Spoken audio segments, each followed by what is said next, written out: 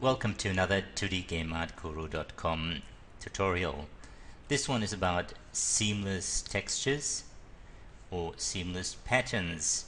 What you see on the screen right now is a seamless pattern made of a simple pumpkin from an earlier tutorial and a text. It also will work for seamless ground tiles, and that's something we'll be covering later. For now, let me just explain you a quick and easy way to create seamless patterns in Inkscape. The key to this is that we have one square. Let me hide the others. So this is our central square, and if I take this one now, select it and duplicate it and paste it all around, you can see that it works nicely. Come on, move there, and seamlessly with the other tiles. The trick to that is really restricting everything to one square. To show you how to do it, let's choose something a little simpler. We have the same effect here with a 3x3 grid of blue background, yellow star squares.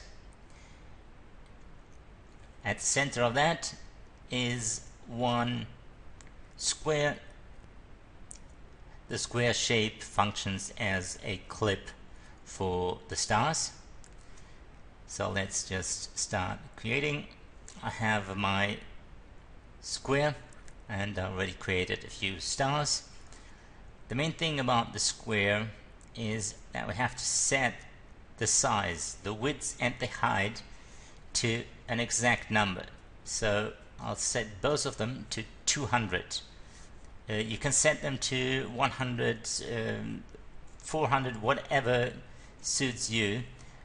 Just remember that it should be the same height and width.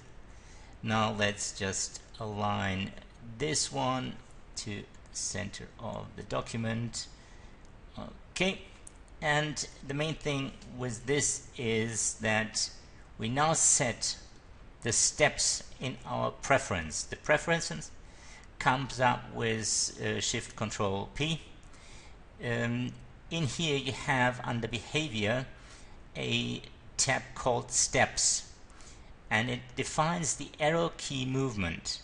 So each time you press an arrow key up, down, left, right, whatever is selected gets moved that amount of pixels. Now we set that to the same number as the width and height of our square. The result of that is if I take my star, put it on the edge here, duplicate it and move it over, it is at the exact position to the border of my square as the one on the left. So when I put them together afterwards, it will tile seamlessly, and that's pretty much the whole trick. Let's go through the process of creating a whole one. So we have one star in there. We don't need to worry about the stars that are not touching the edge. So this one we duplicate and move down, and if we put this one here, it also needs to be over there. If something is on the corner here, it would have to be duplicated to the left, to the bottom, and to the right as well, so we have it on all four corners.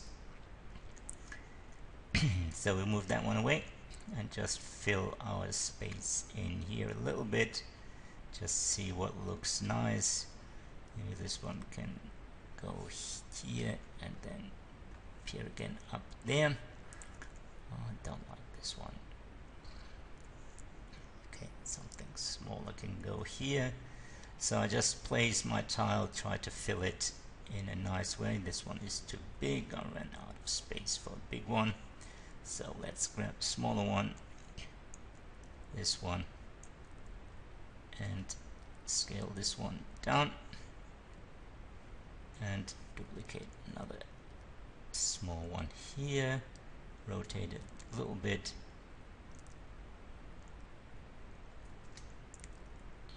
Okay, now that was a wrong move. Once you placed tiles on the edge. If you want to move them, select both, or if they are on the corners, all 4 of them. Then you can move them around and it'll still tile. Once you start moving just one side, it won't connect to the other side afterwards. So same here. If I want to place that a little bit more up here, this one here. If I choose, like with this one, to rotate it, I need to delete the copy, and then I can place it and create a new duplicate. Okay, now I've pretty much filled it.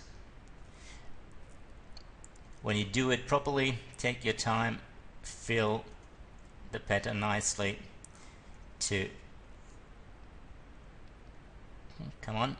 to have an even spacing, if that's what you're after. If you want something uneven or just slightly weird looking, just place them. Just keep the borders in mind. This is where the tiles need to be duplicated. Now we take the square, we duplicate that, which brings it all the way to the front.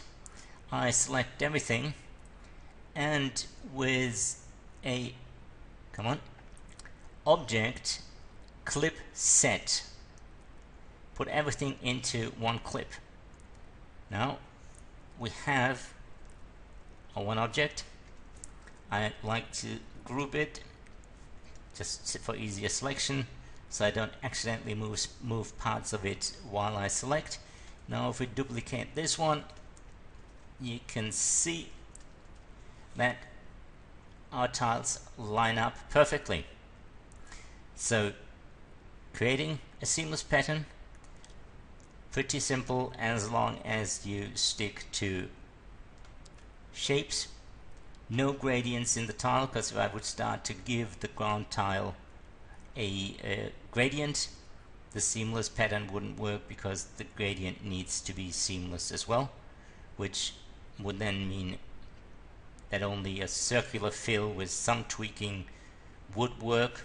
So we'll leave that for now. It's a plain color background and objects on top. Those objects can be pretty much anything. Like you see, we have had the text and I was too fast. The text and the Halloween pumpkins can work with whatever you can come up with, as long as you remember to set the step distance for your cursor keys to the same width as your square. That concludes part 1. Next one will be on how to use this to create a ground tile and work with grass, water, and ground textures to create the same effect. That's about it. A quick little tip, but very helpful when you want to tile anything seamlessly for fabrics, patterns, or game art. The follow-up tutorial will be coming up soon, so make sure to check the channel and my blog. See you then. Bye.